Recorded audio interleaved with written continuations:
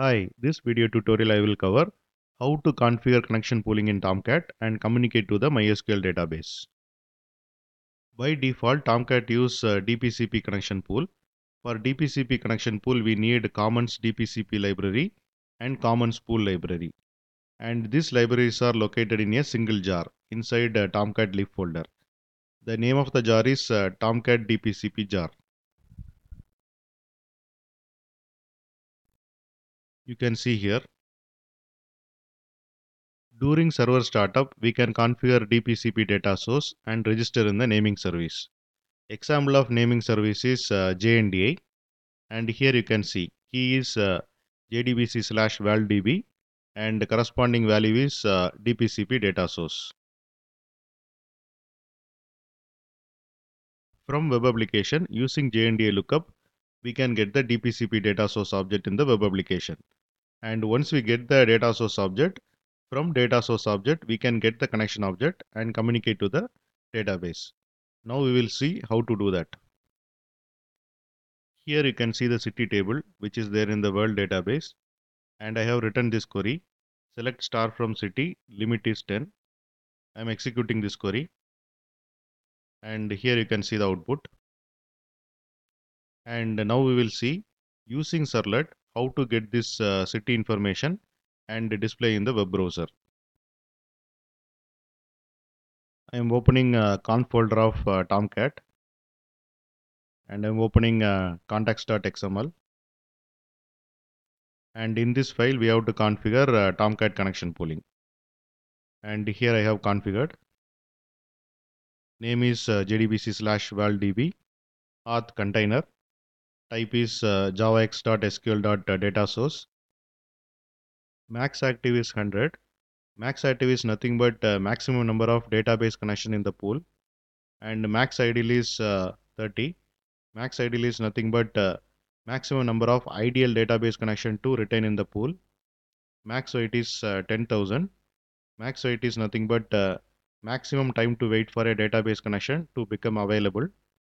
And username of MySQL database is root.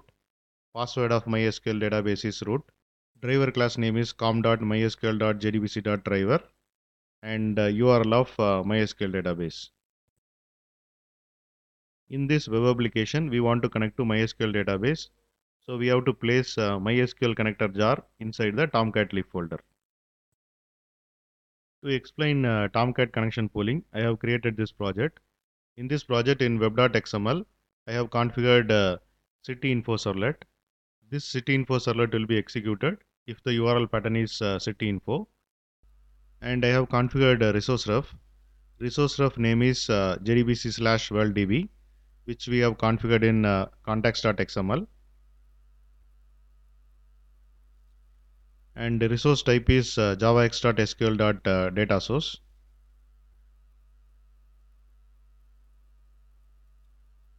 And resource auth is container.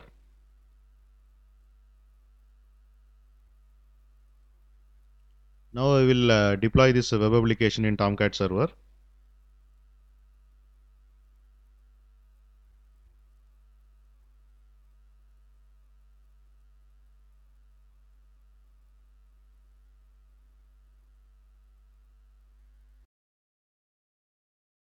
I am starting the server. Server has been started. This is the URL to access the web application. And it is displaying the welcome page. And this index.html is a welcome page. It has one link called show city information, and URL pattern is city info. I am clicking on this link. The request goes to the server, and we got the city information from MySQL database. And the request goes to the server, and the URL pattern is city info. The server will forward the request to servlet container. Servlet container will check whether this URL pattern is there in the web.xml or not. In web.xml, this URL pattern is there. Corresponding servlet is city info servlet. So the servlet container will execute city info servlet, First servlet container will call init method of city info servlet to initialize this servlet. And in init method, what we are doing is we are getting data source using JNDA lookup, and that data source object we are assigning to this variable. Then servlet container will call doGet method to process the request. In doGet method, what we are doing is we are calling show city information method and passing print writer object.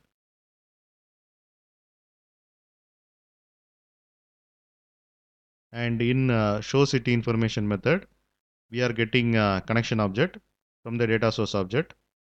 And once we get the connection object, we are calling prepare statement method, passing the SQL.